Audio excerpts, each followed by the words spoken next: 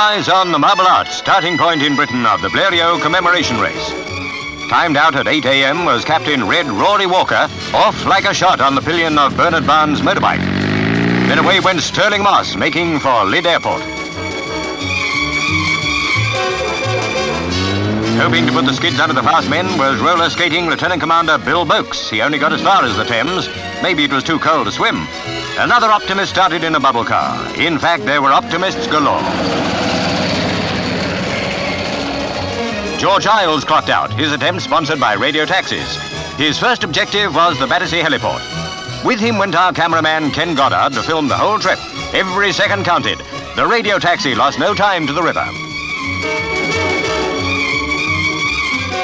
The helicopter was already warming up as Eyles and Goddard arrived and lost no time in getting in.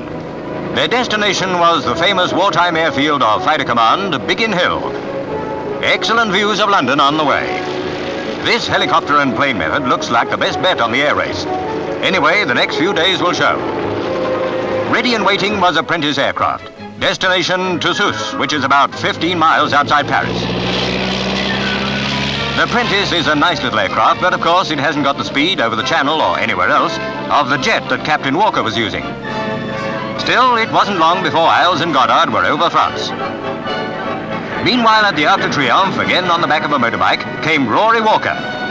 So excited, he hit the deck as he rushed to clock in. His time was 57 minutes 47.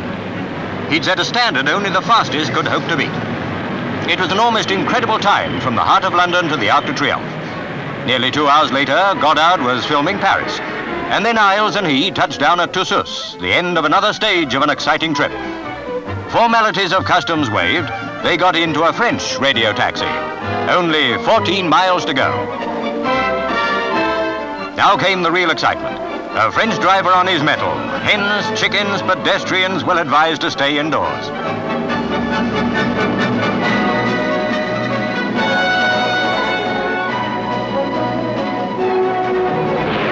The crowd at the checkpoint thought the brakes had failed and took evasive action. Eyles' time, 2 hours 45 minutes. That was 42 seconds faster than Stirling Moss, and very few men ever beat him by that much.